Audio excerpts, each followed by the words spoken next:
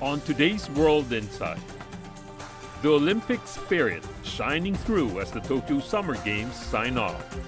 The triumph of human resilience and perseverance over adversity.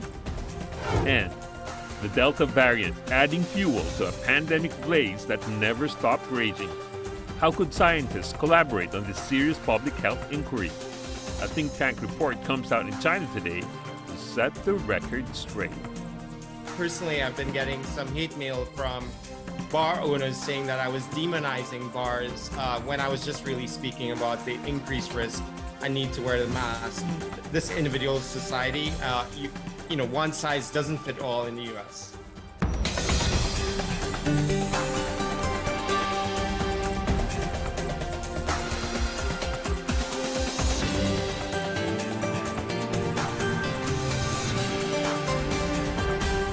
Here is our host, Tian Wei. Hello and welcome to World Insight. I'm Tian Wei. Against all odds, playing out in the shadow of the pandemic, the Tokyo Olympic Games wrapped up on Sunday. Team China ended up with the second most medals in the Games. Congratulations to them. Besides China's success in medal tally, Chinese audiences were glued to the spectacle, just like many around the world. They are also glued to the drama and inspiration that unfolded in these unique games. The Olympic spirit was a shining beacon in rather darker times, touching sports fans worldwide, including the cheering millions in China. How will these games be likely best remembered? What are the most important takeaways besides the medals? Our panelists from different parts of the world come in with their conclusions.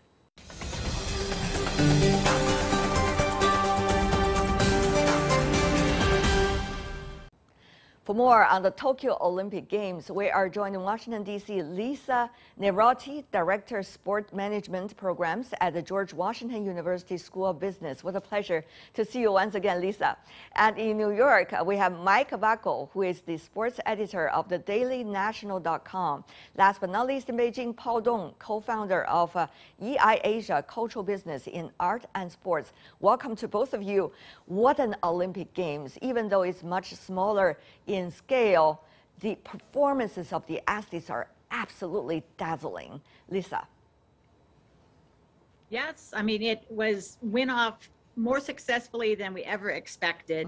And, you know, most important is that athletes got to compete and perform to their best and have that international exchange. And you saw so much fair play and sportsmanship and friendship between the athletes. And that's what's so inspirational about the Olympics.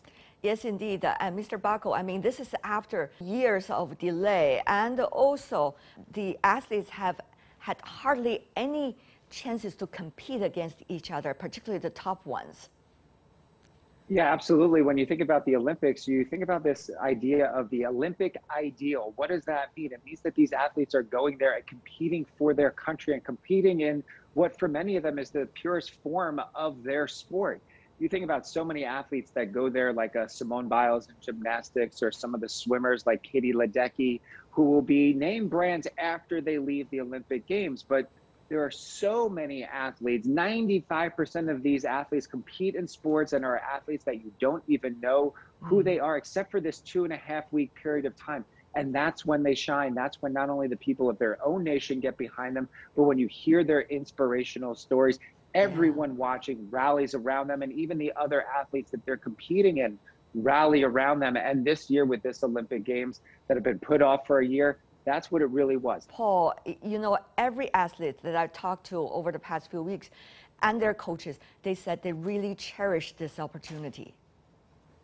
Yes, indeed. For many of them, Tokyo 2020 would be, you know, lifetime opportunity to realize something that they designate for themselves, especially those athletes in China who don't necessarily have a wonderful life outside of, you know, training and competing.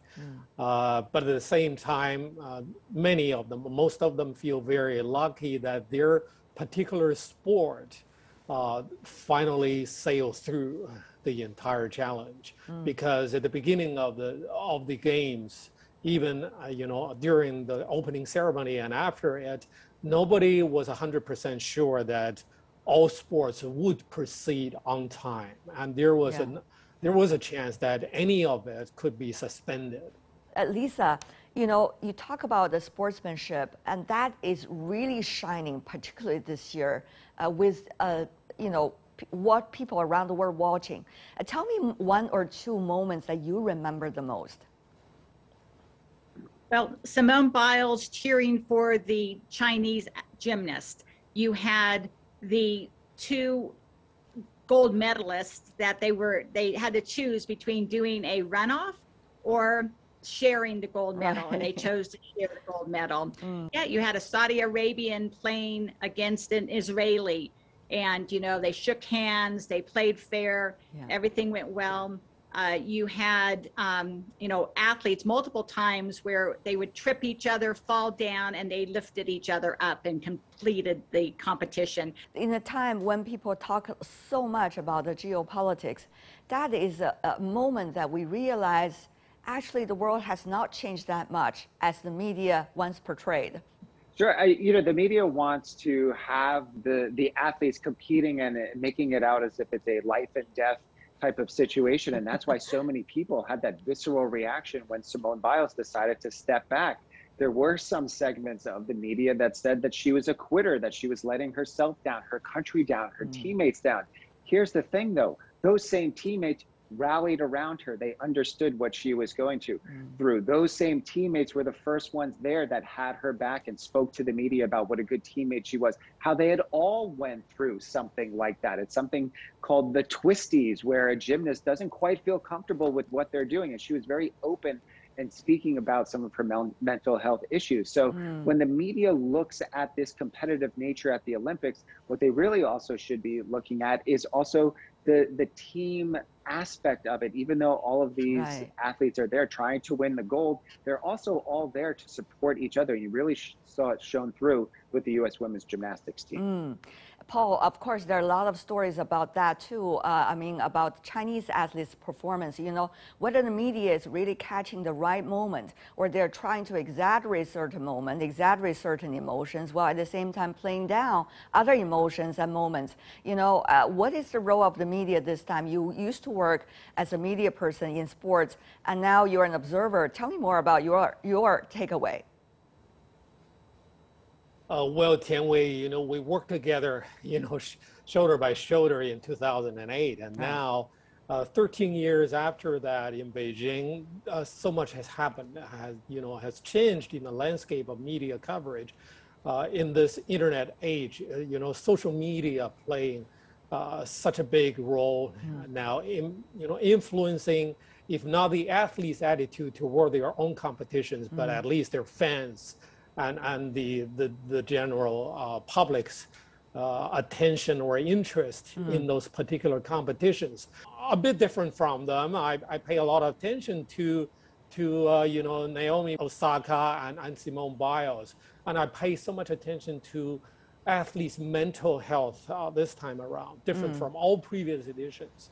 And I try to interpret a little differently from what the Chinese people are doing, but I think it's a good experience for those teenage gymnasts who were approached by Biles and embraced by her.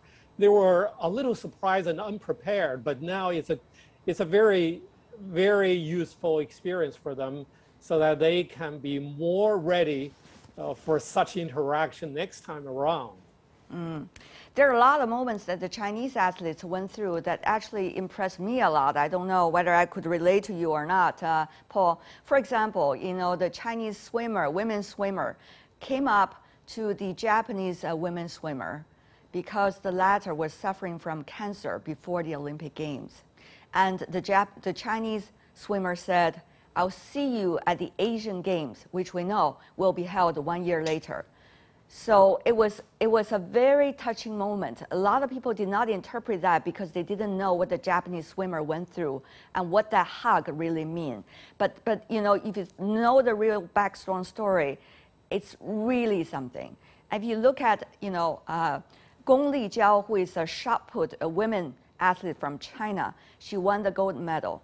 But she went up to a winner who's from New Zealand, and she greeted her and congratulated her because the latter has a family and children, and she went through so much in order to be at the Olympic Games, Tokyo 2020. So it seems that there's a lot of respect athletes showed to one another. Not to mention, you know, the Chinese badminton player, Chen Long, together with his Danish counterpart, Victor Axelsen, who were fighting against each other in such a fierce way during the final. And the Chinese athlete lost eventually. But the two were very much good friends because the Danish player was in China doing the training, and they exchanged their shirt. That moment was very much appreciated. I mean, you look at the sportsmanship that's shining at that moment, despite of what the media is trying to portray it. It really makes me very touched. Lisa, I don't know, how are you feeling about those moments? Well, I must say, these are the first time that I've watched the Olympics on television versus being there since 1984. And I've cried more watching it on TV than I've ever done before, just because of the media backstories that I hear about these hardships and the friendships and the, you know, fair play and the sportsmanship. So I really do believe the media does try to capture some of that human interest. If I had it my way, we wouldn't have a gold medal count. I think that, you know, that's not what we're looking for. We're more interested in those athletes being able to achieve their greatest performance. Absolutely. And for entertainment. And sometimes we get caught up in those medal counts. How do you see that medal count, Mike? I mean, if you look at the final medal count, medal tally, the U.S. 39, China 38 in terms of gold, and other countries follow up. Yeah, absolutely. When you look at the gold medal count, 39-38, the U.S. pulling ahead just in the last day of competition with some of the newer sports coming Women in. volleyball.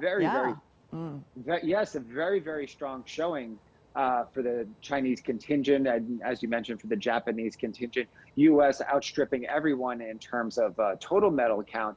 But going back to what you were saying about this sort of sportsmanship and people pulling for each other, one of the other things that you really have to think about is so many of these athletes know the struggle that their other competitors have gone through. When you're a shot putter, you're a high jumper, or a long distance runner, or one of these non-glamour sports, you're doing it because you love the sport. You know what it's like to train, to be there, to go through the mental and the physical rigors to actually be able to perform at the highest level. And once these games are done, people kind of put you into the background. Yes, Simone Biles and the gymnastics team, or the swimmers, or the U.S. men's basketball team, they're going to be famous long after these games. But when you actually look at the true Olympic ideal, it is some of those sports, like you mentioned, the moment where we said, hey, we'll see you at the next games, or we'll see you at the next competition. It's because they have grown up together and they've competed against each other, and they want to win, but they also know the struggles that each of their competitors have gone through. Let me ask you about the medal tally. If you look at the U.S. 39 gold, China 38, the Japan doing, as the host country, doing the best job in its Olympic history. Paul, how do you see the competition in terms of numbers? When it comes to this edition, we have to acknowledge that, you know, the two powers have very, very few disciplines to compete against each other for a gold. China only needs to do well, good enough in their own expertise events, while the U.S. to make sure that they, you know, deliver their promises in their own powerful events. But this time around, it seems that China is probably the least affected in terms of training and preparations during the pandemic time. But the U.S. team seems to be somewhat more affected. Do you think so, Lisa? Well, we know COVID hit China first, and they were able to shut everything down and then kind of get back to normal in China, whereas in the United States, it shut down and it took us a lot longer to get back to doing anything. And I understand that the Chinese really figured out how to allow their athletes to continue to prepare in a very focused fashion, whereas our athletes were just all split up, trying to do the best they could from their homes. I mean, working out on their own, over the phone with their coaches, etc. So it was difficult for most athletes around the world. And you can only imagine what it was like for third world countries, or, you know, less developed countries, you could say. That's why the athletes are so much in mutual appreciation of one another, because they really understand what they went through and what the others also went through. Yeah, there's one other thing I'd like to say about the medal tally. If you really look at it, overall, what's happening is there's a great expansion of who is getting medals. I mean, you've seen more countries get their first medals. You've seen more countries get more medals. So the Philippines, Qatar. So you're spreading out that medal count as well. That's a great point. It seems that we are having some changes in terms of how the medals are being located. What is your observation, Mike? There is a changing of the guard just in terms of that the just spending the most money, having the most infrastructure is not always going to get you the most medals. The USOC would love to have that. Everyone go to Colorado Springs and train there, but the pandemic cut that off, as we were talking before. A lot of these athletes have to train on their own. A lot of these athletes couldn't train with their coaches or with their other teammates. So when you are getting into some of these specialized sports, all you do need is to have that one up and coming person who might not have been on anyone's radar, but had the ability to continue training or had a good 2-week run in a particular sport, or understanding, you know, how to make their way in that particular field and in that particular sport. I think we see it in a lot of sports where the main dominant nations and teams raise the level of other teams. The U.S. men's basketball team lost some games leading up into the qualifying round and the actual tournament. It's because that 1992 Dream Team set the stage for so many people to get into basketball all around the world. And now the U.S. is challenged every year during the Olympics. Even this year with a virtuoso performance by the great Kevin Durant, they still only won by about 4 or 5 points. So, so the U.S. and the dominant teams and the dominant nations raise the level of everyone else. You might not see it in the particular games, but you'll see it in subsequent games to come, and I think that's what you saw this year. You do see that also in some of the strong categories that China had earlier. For example, badminton, Dongjun, you know, you see a lot of upcoming players from different parts of the world that actually are doing really good. Table tennis, even though China got most of the titles, but you also see players coming from different parts of the world. Some are not necessarily traditional strong, but really they are getting much better, Paul. Yes, indeed. I think that's the credit that we should pay to the Olympic Games itself throughout the history, because those Olympic success stories inspired some smaller nations or smaller territories, especially, for example, in Asia. They gradually realized that maybe the fastest way to be able to qualify for the Olympics, especially when the Olympic Games comes to an Asian country or city, people or young people from some Southeastern Asian countries would very naturally and logically pick up badminton, table tennis, because they know that not only Asian people are naturally maybe good at practicing such games and try to shot to the Olympic level, but at the same time, it's more convenient to have some of the world's best coaches help them from a neighboring country. Very true. That's, yeah, that's what we witness in badminton, table tennis. Yeah, there are a lot of trainers Asian coming sports to China over the years, isn't it? Many of them have managed to get into their national Olympic team. Amazing performances from every one of them, and also they are great friends from of the Chinese athletes off the court. They are, you know, great friends, and they're speaking even Chinese because these trainers were earlier in China, Paul. Yes, indeed. I think the general Chinese public or our audience may catch that very easily. But at the same time, we also need to realize that more and more Chinese athletes are speaking English True. with their foreign coaches. Yeah, that's very helpful, and that will happen. We will see more such cases during the Winter Games because China so far has been so much dependent on international help or coaching. To help Chinese athletes to first get to know the sports and then learn the basic skills. Yeah. And it's so much relying on international coaches. Su Bingtian, for example, the Chinese runner for 100 meters dash, has a foreign coach. So are the Chinese women swimmers. Their coach is earlier the world champion, but now has vowed earlier to have one gold medal for China, Team China, and he did. It's amazing, all of these stories. So once again, how do you see, the issue of national pride vis-a-vis the rise of nationalism? Lisa. You're not going to get away from nationalism. I mean, we're all very proud of our countries. And for TV and commercial rights, that's a big part of it. It's part of the draw of getting people to watch the game. Right. Let's see if our country will win. They're the ones who put up the medal count. It's not the IOC.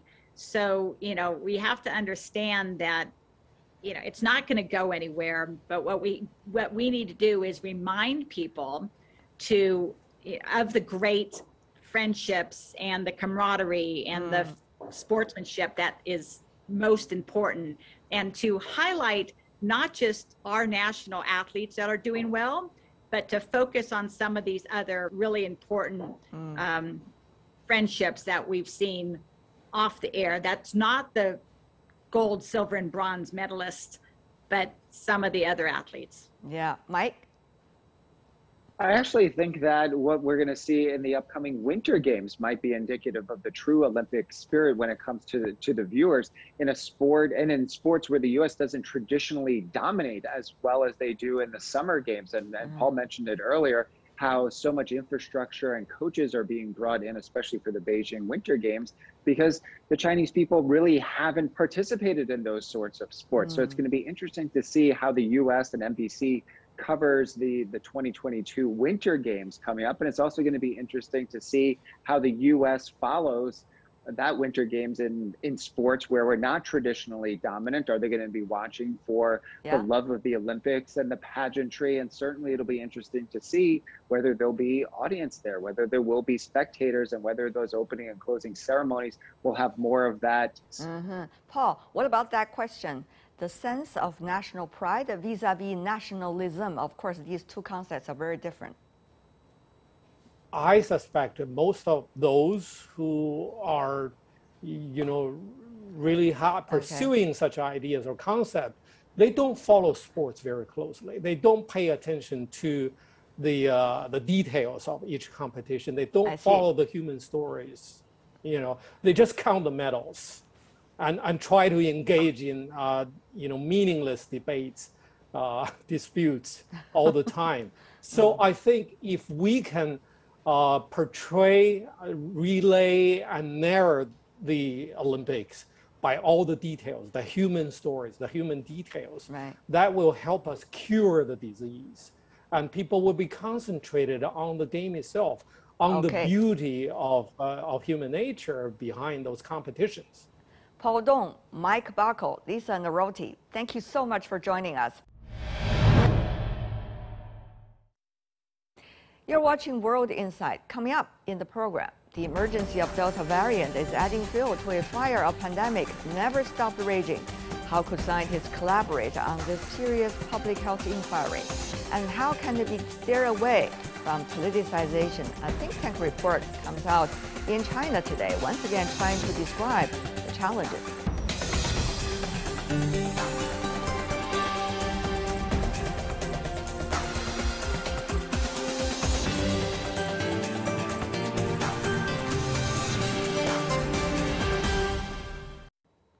Welcome back. This is World Insight. I'm Tian Wei.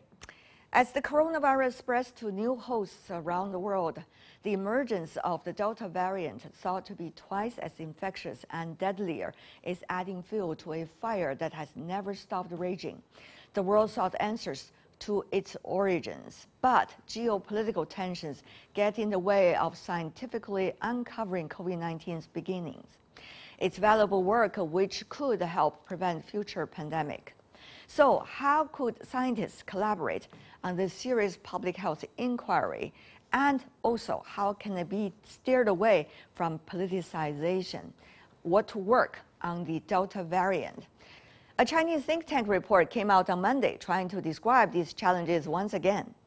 A nearly 70-page long report on the truth about the U.S. fight against COVID-19 has been released, compiled by researchers and scholars from 3 major think tanks in China, including one based at Beijing's Renmin University. The report says over 600,000 Americans have lost their lives to the virus due to the mismanagement of the crisis, pointing out some U.S. media still rated the country #1 in the world for its pandemic response. Ridiculous, absurd example is the Bloomberg and other reporting that, on a ranking, COVID resilience ranking, the United States comes #1. I mean, this can't be taken seriously. COVID-19 was probably the greatest test of governance the world has seen since the Second World War. The report also argues that the U.S. is undermining the global response to the pandemic by allowing the virus to spread in its borders and around the world, worsening the situation. That's the content of the report. But comparing to the academic summaries, the Delta variant is spreading like wildfire and needs real solutions now. So let's loop in our panelists who are real scientists.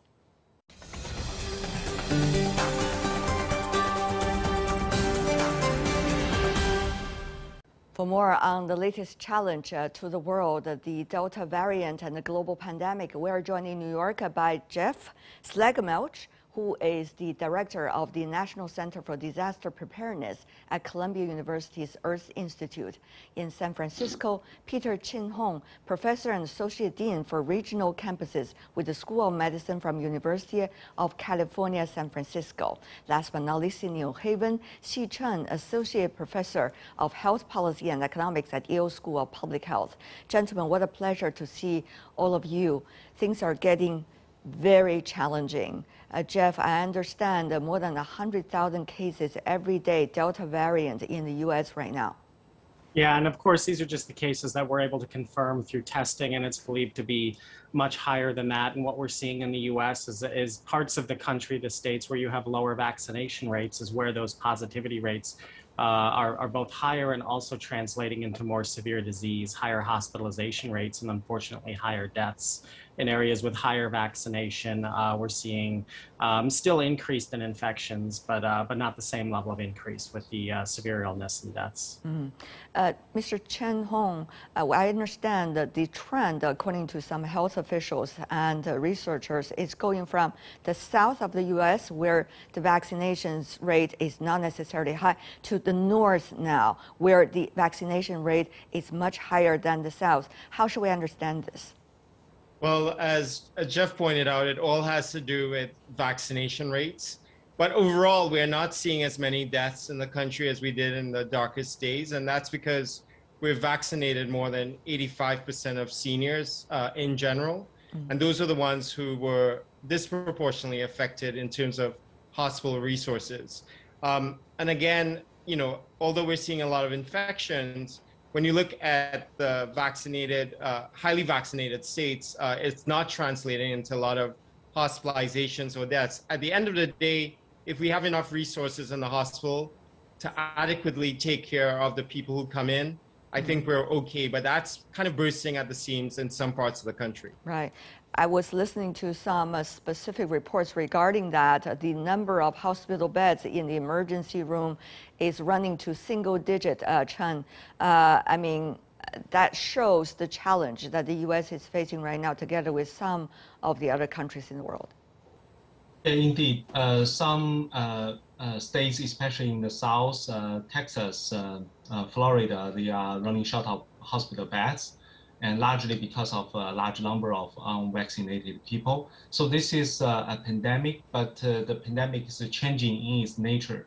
It's more of a pandemic for those unvaccinated and for their household family members who are unable to be vaccinated for now. So we see the deaths and the hospitalization are dramatically down among vaccinated, and for those people who are vaccinated, the link between the infection numbers and the deaths appear to be weakening. But for unvaccinated, it's still a very harsh situation. Mr. Schlegelmilch, a lot of people were trying to understand the fact that how come, the U.S. with, shall we say, the most advanced economy and possibly one of the best medical situations in terms of resources in the world is now still suffering once again in such a way by the Delta variant. How should we reconcile these facts? Yeah, and I think looking within the US as well as across the world, it's sort of where you're looking at, right? And as my colleagues have mentioned as well, if you're looking at areas with high vaccination rates, you may see some spread, but you're not seeing that translate into the severe conditions. And in other areas where it is, and I think that ultimately comes down at this point to choice, as a lot of people have chosen not to get vaccinated. And there's a lot of reasons for that, some legitimate, some more politicized. But at the end of the day, a lot of people have chosen not to get vaccinated early on, and we're hearing stories of folks who are regretting that decision and urging others to get vaccinated. And we're seeing increases in vaccination rates after seeing really the damage that the Delta variant is causing in addition to other variants that are circulating. But it really is a matter of place in terms of where you're looking at. In areas where people have chosen to get more vaccinations, you're not seeing. We've been talking to each other since the very beginning of the information that there were a pandemic called COVID-19. We see that waves after waves of COVID coming back and also challenging in such a devastating way. What do you think is the biggest takeaway, since you are based in U.S., in the United States, of all these different waves, especially with the Delta this time? Yeah, I think one hard lesson is no one is safe until everyone is safe. This is true not only globally, but also within the US. We see the virus spreading among those unvaccinated. Although there's no immediate threat to those vaccinated, but with more mutations, more replications of the virus, this will eventually spill over to the large group of people who are already vaccinated. We're becoming a threat to all the people in the US. And same is true for at the global level. And we see that there's a very uneven distribution of the vaccines. And for example, WHO's distribution has faced with a supply shortfall. And the commercial entities, they try to marketing their third dose of vaccines worldwide without taking adequate care of countries with fewer vaccines for even the first 2 doses. So those are all require more adequate and timely coordination among countries. And I think all the policies, if we can follow science better, then we are in a much better situation. So this pandemic taught us that, including something we just discussed about the masking mandate and was removed and reimposed. So those things are teaching us that we should be humble about what we know and what we don't know, and always guided by the science, and information will be flowing, and we will learn new things and recognize errors in our previous understandings. It's very important to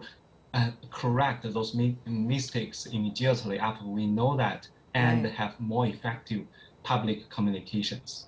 So information has to be updated constantly and has to be taken by the public at the time when those information are out. What is that communication, being done in the U.S. right now, between the public and the scientific community, the policymakers, at the federal level, state level, and even a lower local level. How is that being done? How come there's so much confusion? But I think in a lot of cases, when it comes to scientific information, it comes down to how is it being used. And for quite a time, it was being used very differently by different political parties. Now we're seeing some coming together now, not universal, but where the various political parties are all starting to say the same thing: get the vaccine. But mask mandates, I mean, the U.S. is a very society very much based on individualism and individualistic freedoms. And so when you tell someone they have to do something, when you tell someone they have to wear a mask, it strikes to the core of that. And there are those that reject that. And I think that really the best efforts out there are to work with community leaders, work with folks, as my colleague said, masks are a temporary measure.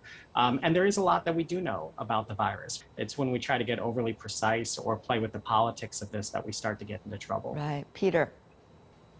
Where a lot of emphasis has been placed on, I think rightly so, is vaccinations. And I think what had dipped in the interim was testing behaviors, emphasis on masking, and so on. And now various states are coming back with some of these other almost like old-fashioned advice. So I think people were very optimistic about reopening society. We were thinking that the vaccines would be the way out, particularly in some states like California, New York, heavily vaccinated, and many parts of New England, for example.